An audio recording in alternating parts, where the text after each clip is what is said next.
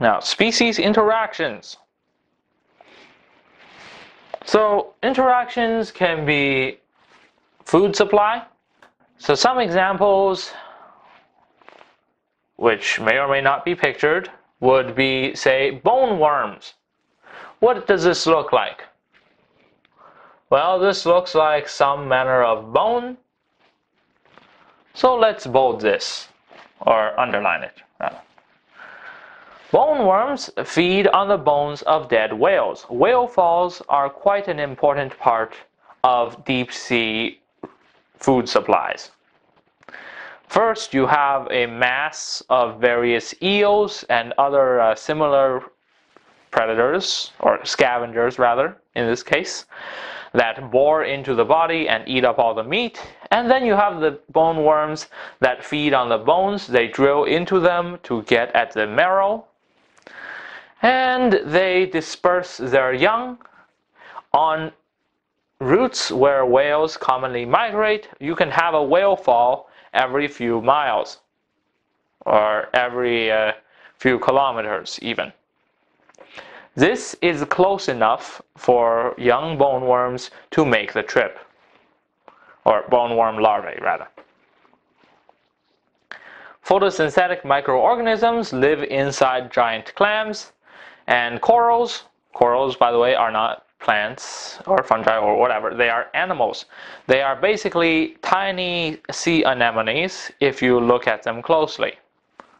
So whereas, say, jellyfish are a medusa form, corals often include their polyp forms, which essentially act like an upside-down medusa, except rather planted in place.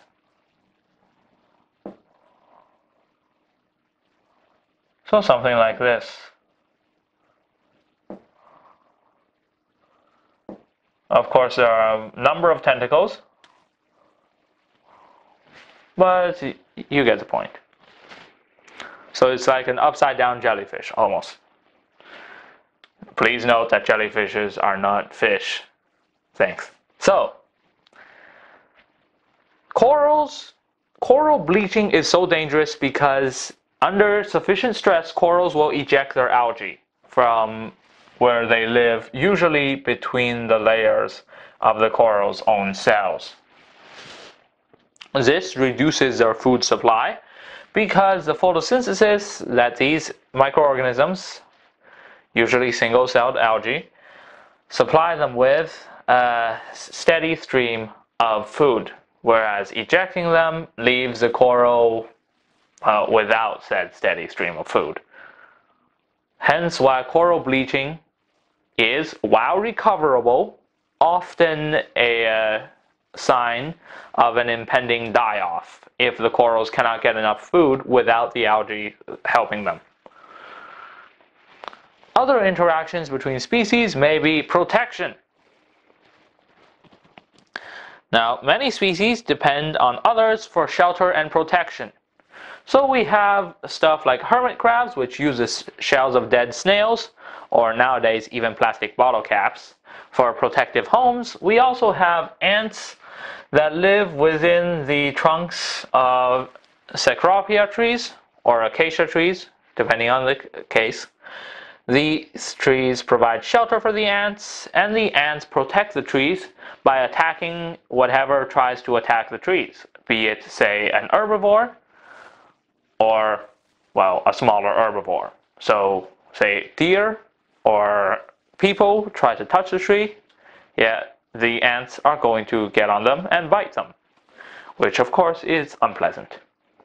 Now, if a caterpillar gets on the tree, the ants, depending on the specific symbiotic relationship and the species involved of ants and trees, they may eat the caterpillar, or they might just throw it off, which happens with certain species of acacia ants. Now, what else can we think of in terms of protection?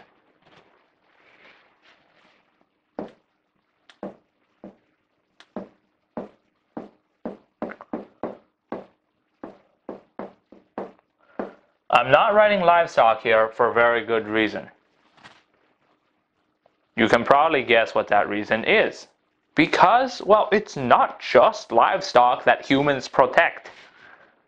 Agriculture, in and of itself, is essentially a symbiosis where we take care of an organism, we attack pests that we don't want, because there are no such thing as pests in nature. Pests are entirely an artificial concept. We attack things that attack these organisms that we want, and, well, we even help them spread their offspring to the point where corn is no longer capable of spreading its own offspring. Transportation, well, okay.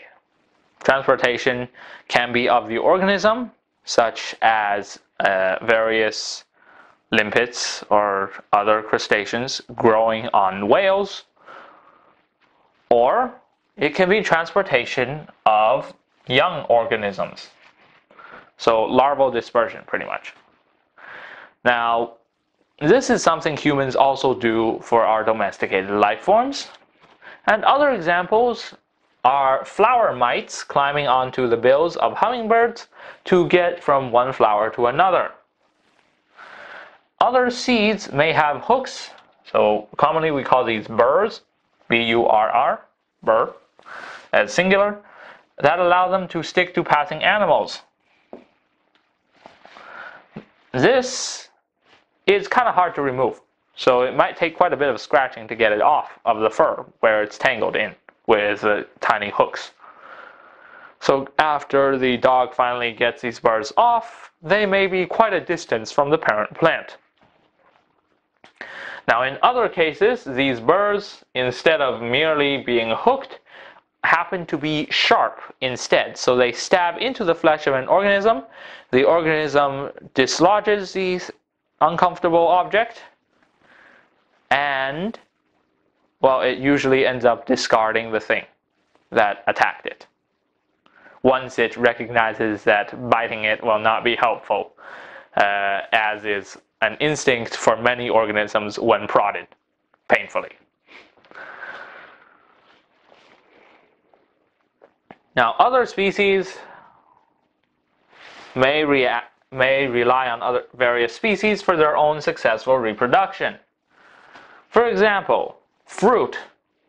The whole reason of a fruit existing is to draw animals to eat that fruit, either swallow the seeds or spit them out. And guess what happens when the seed gets spat out or swallowed? It either lands away from the parent or spends a while and then lands away from the parent. Usually quite a distance away too.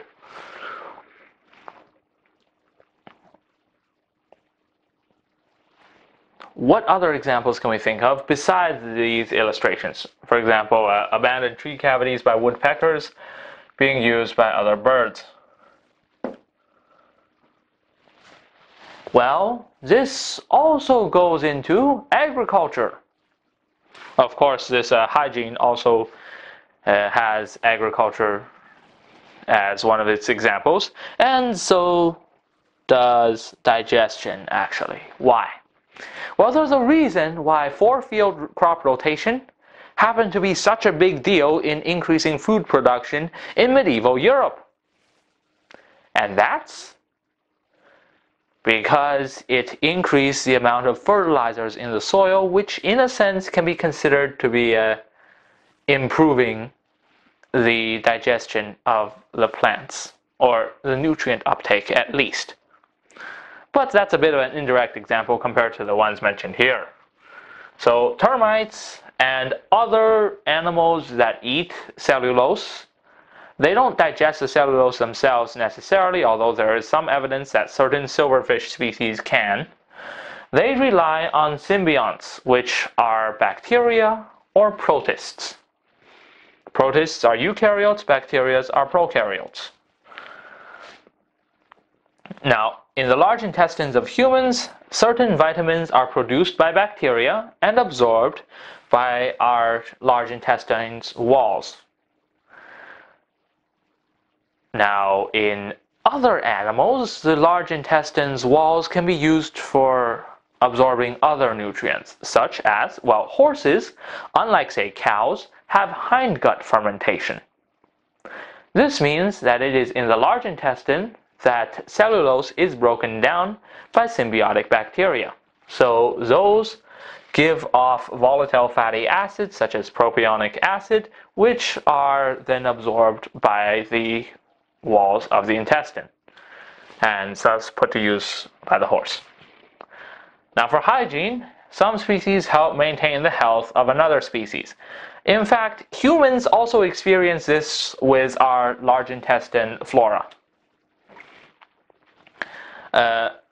There are certain infections and inflammations of the large intestine where the traditional treatment is literally to eat crap. Unfortunately, the modern version of fecal inoculation is considerably more palatable, and it's basically a matter of introducing the large intestine flora of a healthy person into the patient and letting it outcompete the flora that is harming the patient. Because in a sense, these organisms are also invested in the patient's health and are evolutionarily, over long-term evolutionary pressures, adapted toward helping their host as much as they can, within reason. After all, it is through their hosts that these bacteria essentially propagate from generation to generation of hosts. Because, well, it's not just the mites that live in one's sweat pores and skin glands that happen to propagate from generation to generation along a mostly maternal lineage.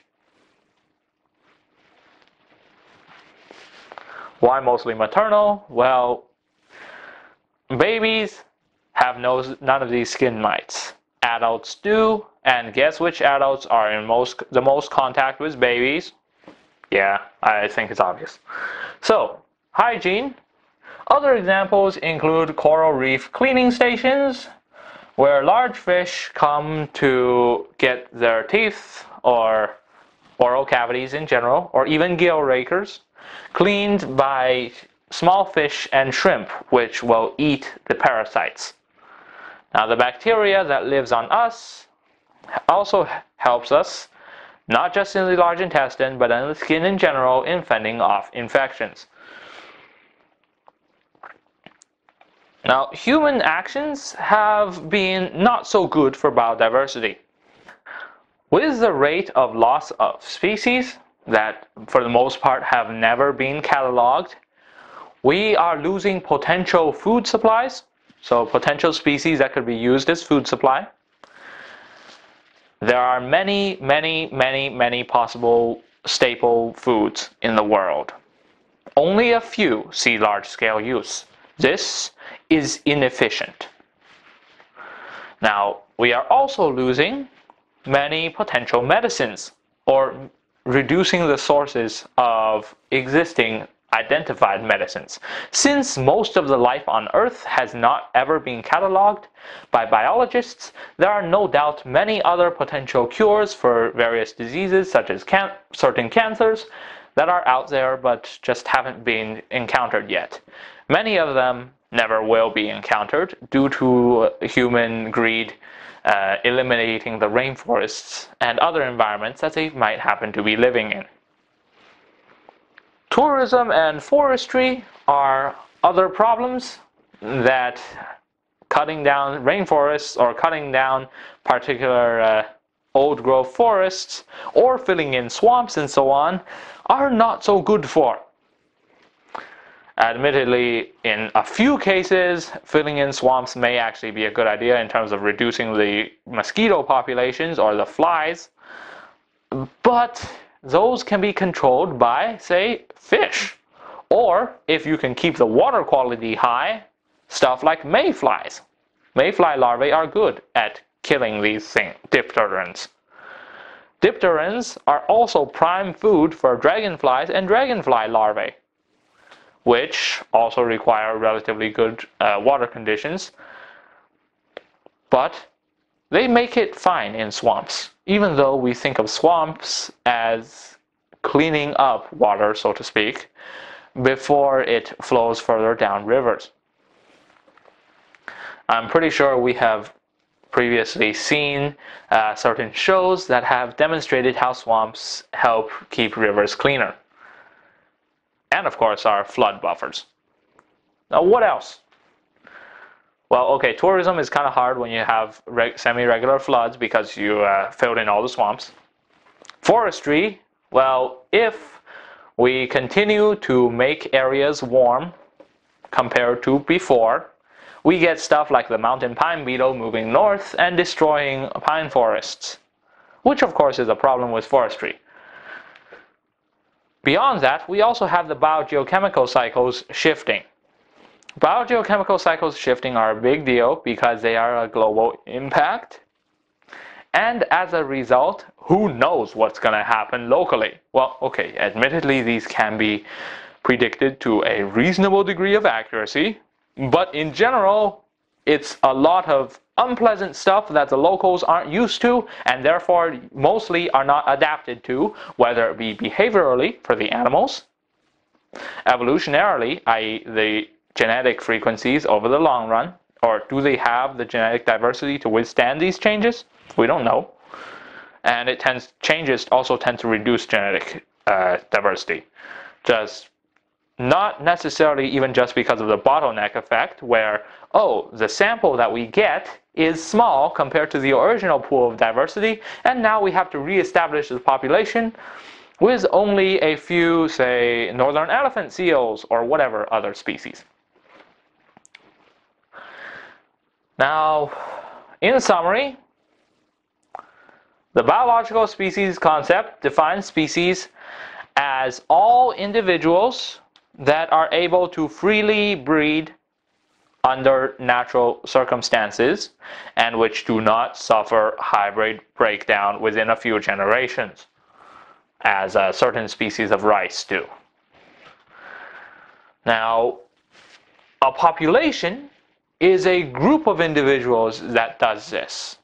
Now, these can, in some cases, be the same. So a species only has one population, or a species can have many, many populations that experience relatively rare gene flow, such as humans before modern travel technologies.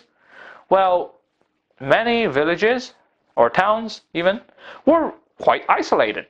So they were basically separate populations. Biologists have identified and described more than 1.7 million species, probably more like 2 million or so now. And there's an estimated anywhere from 10 million to, well, billions of species on Earth. Admittedly, some of these species are a little bit hard to deal with, such as, say, bacteria or certain fungi that have no identified sexual stage. But for the most part, we use the biological species concept instead of, say, morphological or biochemical. All species depend on other species in a variety of ways for their own survival. Even aggressive pathogenic variations of, say, E. coli, Escherichia coli, which is one of the most common large intestine bacteria. Even pathogenic varieties depend on other species for their own survival, because if they didn't attack the intestinal wall, well, where would they get their resources? Yeah, the others that aren't pathogenic get along just fine. But apparently some strains pick up various genes that make it so that it's more favorable to attack the intestinal wall. We do point out that the genetic divergence between strains of E. coli can be considerably greater than the genetic differences between a human and a platypus. So E. coli is essentially a morphological species, if that, because they can pick up genes for, say, extraflagella or something. Species evolve over time and over space. Often, space is required so that isolation of populations can occur, and then they accumulate differences from one another until when the barrier is removed, they don't recognize each other or something similar.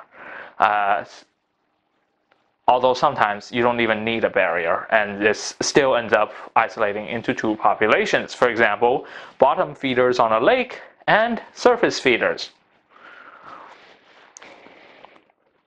Regardless, time and space are generally both required.